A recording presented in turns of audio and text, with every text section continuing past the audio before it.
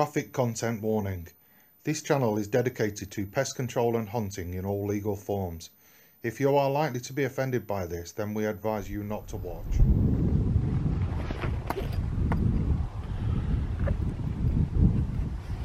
Hiya, how you doing?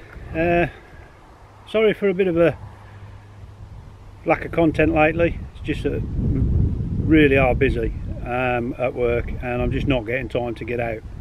But I'm out tonight, so what I want to show you is my thoughts on this, the new WULF night vision setup. I've borrowed this off a friend, it's not mine, I haven't paid for it. So I'm just going to go through it quickly, show you it going on the gun, and then hopefully a bit later on when it's gone dark we'll get a bit of footage, maybe some rats. We'll see what happens. I'll show you around it.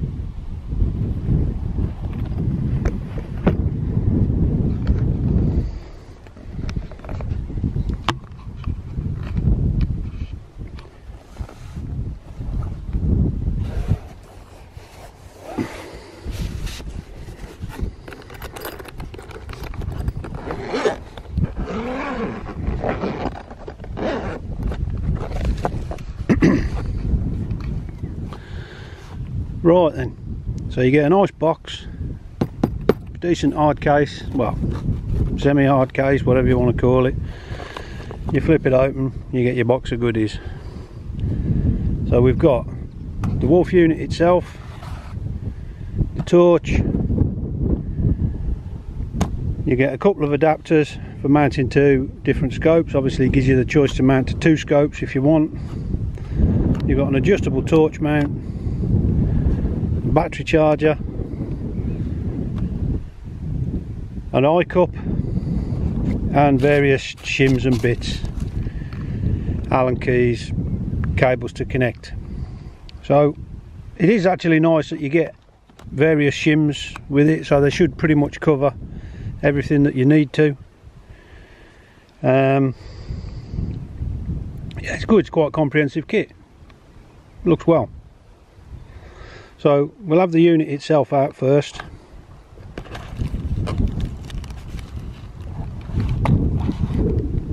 It's quite a chunky bit of kit. Runs on a single 18650, which we're all used to by now. What I do like about this unit, it's really easy controls to use. I find them a lot better, a lot easier than the PARD 007. Simple on off switch in the middle, nice focus adjustment there, and then buttons that are wide enough apart so that you're not pressing the wrong one in the dark. Once you get used to the setup, you know exactly where you are. So you've got rear focus, get your crosshairs nice pin sharp. Excuse me. SD card slot to micro SD, and then a USB by the looks of it. This is the battery port, so say single 18650. Pretty standard stuff there. Weight wise, for all intents and purposes it's the same as the PARD 007. What I will say on this is this unit itself needs an external IR. So obviously with the PARD 7 that's inbuilt. Downside, or little niggle for me with this unit, is that there's no Wi-Fi. So everything you got to do is it's all downloaded via the USB cable. It's not a big bugbear, but nevertheless it's something that the PARD 7 does have. So moving on from that, I can't afford to drop this and knacker it up because it really isn't mine, it's borrowed from a friend. You've got your, if I can get them out of the bag, your adapters that go on, same style as the PARD that we're used to, and it's the sort of quarter turn and click into place. As I say, they do come with a couple of shims, so you should be able to get the relevant size for your scope. There's 2 more in the other one, so there should be plenty of fitment capabilities. I'll have a go at mounting it in a minute. The big downside for me with this setup is the supplied torch. If I can get it out of the box one-handed. I honestly opened this box up and had a look inside and thought, oh wow, okay, they've sent a rangefinder.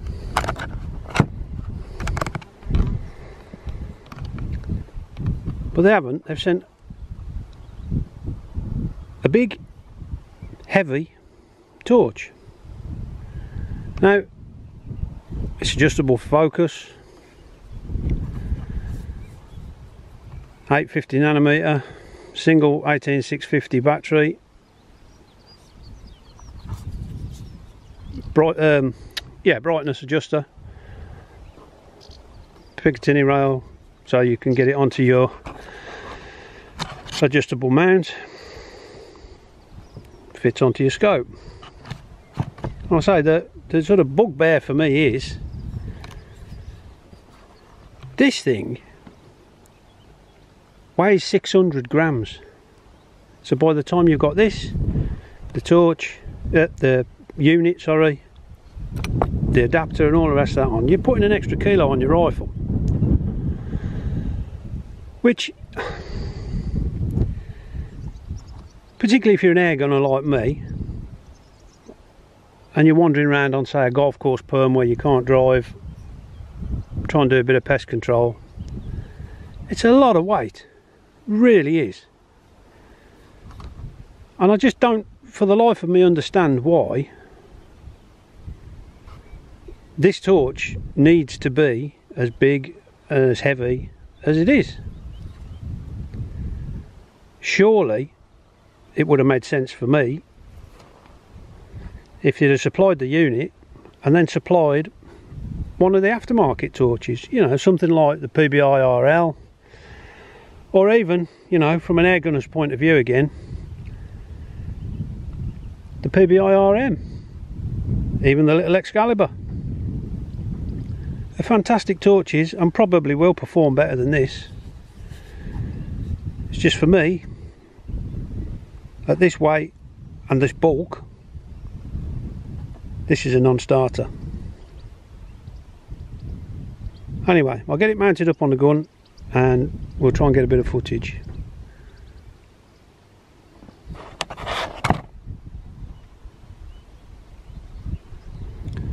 So that's the unit mounted up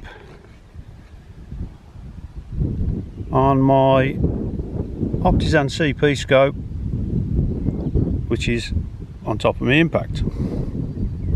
There's a little lever down here, just flick that, give it a turn and she pops off.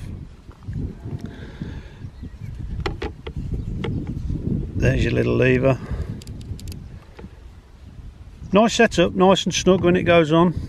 You've got room for sort of forward and after adjustment, so you can get your picture how you want it.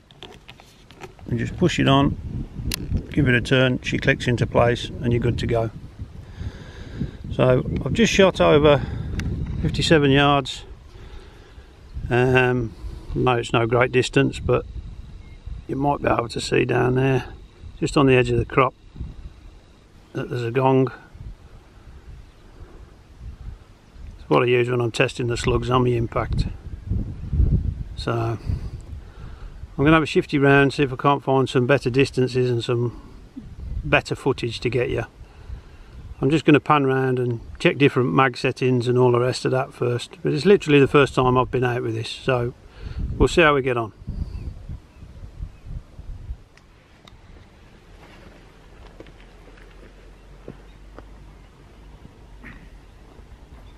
I've been shooting it, another little niggle I found.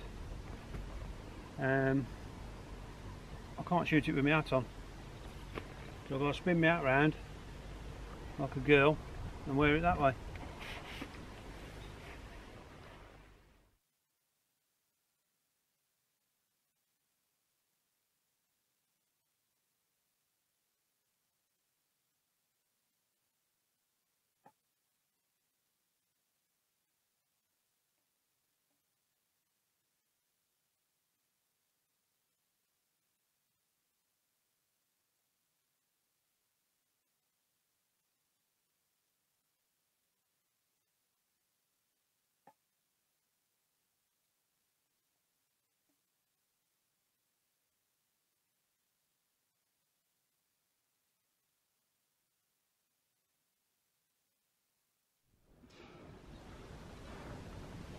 I've changed my gun over now, gone to the 20 cal Huntsman with the WULF unit on the back of another CP scope, and look at that, what a lovely little IR torch.